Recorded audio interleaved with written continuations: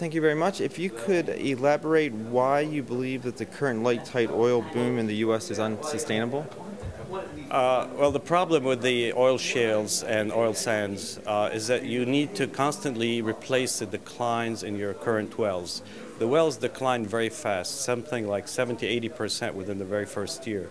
So for every well you drill the year after that, you have to replace it with at least one more well. And then if you're going to sustain production and increase it, you have to constantly multiply rigs.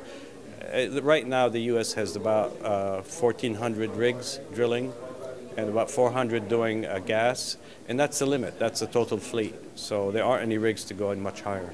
So this current debate that's going on inside the industry about the possibility of the U.S. exporting crude, do you feel that that is a conversation that needs to be had at this point? The U.S. crude is not really that desirable, frankly. It's a very light crude.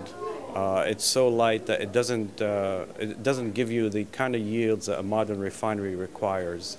So it's convenient in the U.S. It's in a location near the refineries. It's underpriced and therefore competitive.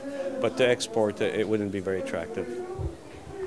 And with all the new supply that's coming online in the U.S. and Saudi Arabia producing over 10 million barrels per day, why do you think prices are still elevated at the current levels? Yeah, well, actually, this is a little bit of a misunderstanding. There is additional production in the U.S., so the production total now is maybe around 7.5, going to 8, but the consumption is still 18 million. So the U.S. still consumes a lot more oil than it produces, and as a consequence, its production hasn't really affected the global markets.